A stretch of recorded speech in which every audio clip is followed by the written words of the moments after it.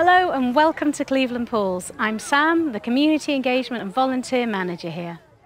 Cleveland Pools is over 200 years old, but sadly was closed to swimmers in the 1980s.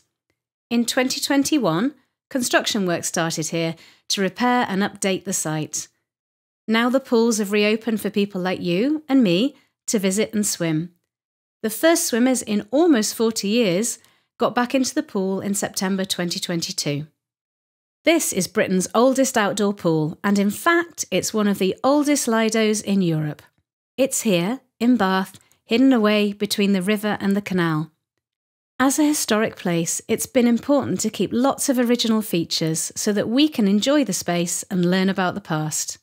But there have also been some changes too, to make sure it can be used as a modern swimming pool.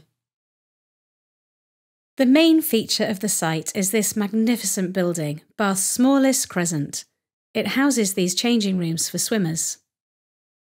Just in front of here is the 25-metre pool, and on the other side of the bank is the river.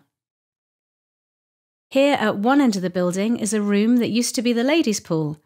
This was a small private plunge pool for women, built just after the main crescent. Now this space is for people to learn about the history of the pools.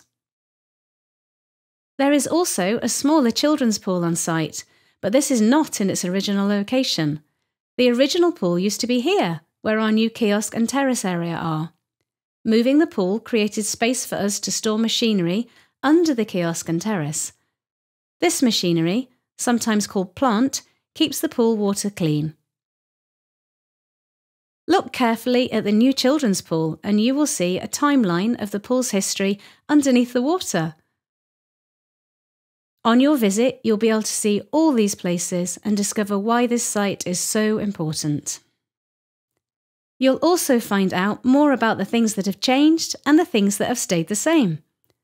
When you visit, you might come here by river, cycle or walk along the canal, but however you get here, we look forward to welcoming you to Cleveland Pools.